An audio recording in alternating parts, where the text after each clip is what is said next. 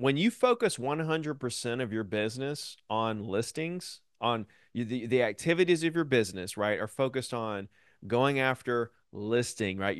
It's listing activities. Guess what? 80% of your business will be buyers. I'm sorry, 20%. It'll be an 80-20, right? 80% will be listings, 20% will be buyers. This is what my business was my entire career. I focused 100% on property owners to help them buy and sell, but it was a listing based, like the foundation was listings. And so when you focus 100% on listings and 20% of your business ends up being buyers from sellers who sold and then buy, or people that call you on your listings and buy, or referrals you get who buy, the buyers are coming to you regardless, especially if you have Exactly. listings. But if your business, if you do one little thing that's a buyer driven activity, you're going to screw that entire ratio up. You're going to go from 80-20 to 30-70 to 60-40, and you're going to have more of a buyer based founded business.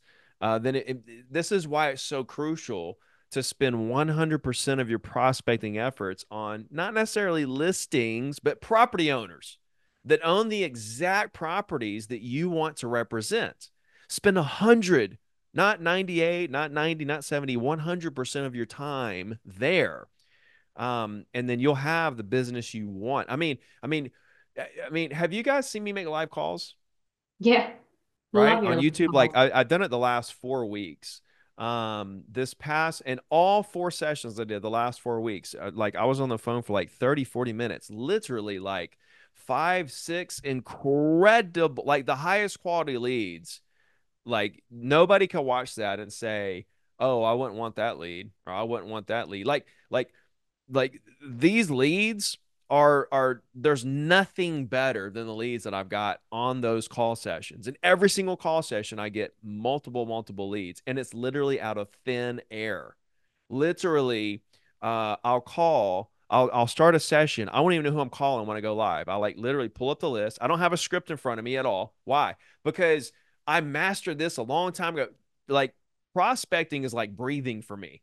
Like I've mastered the process of knowing how to talk to someone about buying a selling property that I don't know, get them to feel comfortable enough with me to tell me what they want to do, why they want to do it, so that I can put together a plan to help them do it. All right there on in one conversation. If anybody watches that and doesn't say, "Oh my gosh, what have I been doing my whole life?" and you don't just start, I don't know anything better. Like I said, I could build my entire business on Instagram, on YouTube, on Facebook, on all these social platforms. I mean, it's why I'm here right now. Like Yeah. I create content all day long. So obviously I believe in content, but when it comes to real estate agent business, you can't close a deal without talking to someone. And every piece of content you put out is designed to hopefully get into a conversation with someone, right? But the problem is we're putting out content and we're dependent on that platform or our team leader or our broker or Zillow giving us the lead when they want to give it to us at the quality they want to give it to us at. You're dependent on somebody else for that. When in fact, for way cheaper and way less work, you could literally just have the conversation right now with the exact person you want to do business with. And that's the goal anyway, is to talk, like, get a Zillow lead, you got to talk to them. You get a Facebook lead, you got to talk to them. You got to, whatever, you have to talk to them. And so I was like, oh, well, I can just hack the system, right? Because like I can get people's information for a penny that own the exact home I want to sell. And I can call them with what? A situation. See, with calling don't call random property owners, call targeted property owners about a situation you have in mind. What does that mean? It means if you have a listing, right, call the owners all around it who have smaller or older homes and say, "Hey, I see you're here, would you like a nicer house? I got one I'd love to show you." And then they're like, "Wow, this I've never had an agent not try to get me to sell my house and actually try to give me something like a better quality of life. This person's a giver." We've been brainwashed and programmed to think the only way to get listings is to call property owners and say, "Hey, would you sell your house?" Or like, "I've got a buyer." And although that works to an extent, the problem is that every agent, that's what we've all been programmed to think. And we're basically calling the seller and saying, "Hey, you don't know me, I don't know you, but will you sell your house so I can make some money?" Is what Yeah. you're saying to them. When in fact, if you call them and say, "Hey, I don't want to sell your house, I just want to know if you want a nicer one."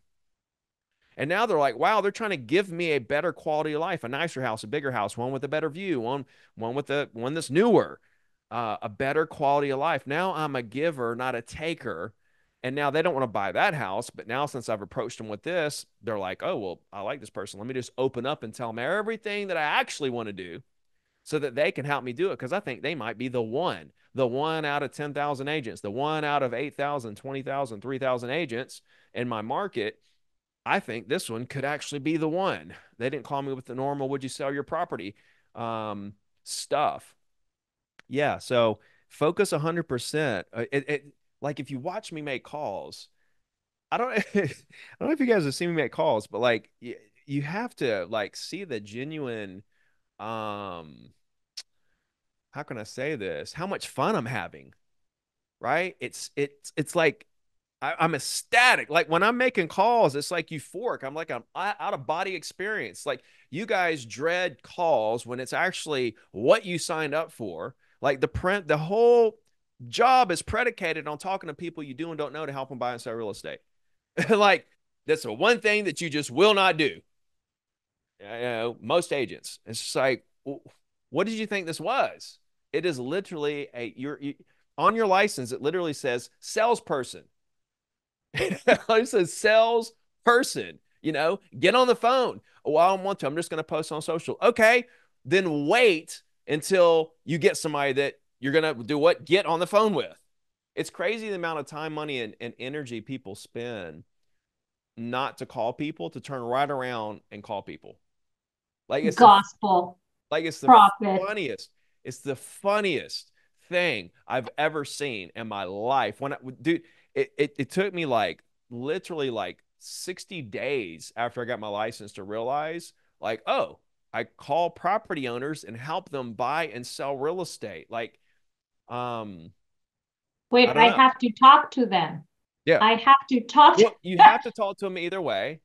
Okay. Whether I wait you on can them to talk write to them. whether I wait on them to see my postcard and then call me, or wait on them to see my Instagram post, or wait on them to see an Instagram or a Zillow thing that like I can either wait to talk to them and have no control over who them is, or I cannot wait, instantly talk to the exact person I want to talk to right now. So I'm different. I'm a top 1% of one percenters. I like to build business really fast.